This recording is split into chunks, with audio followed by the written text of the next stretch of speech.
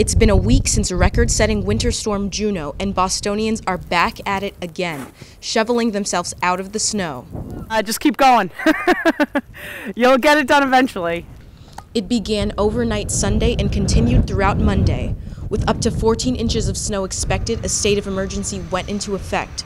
There were public transit delays and school cancellations, but no travel ban. Residents clearing snow around their cars shared their shoveling advice.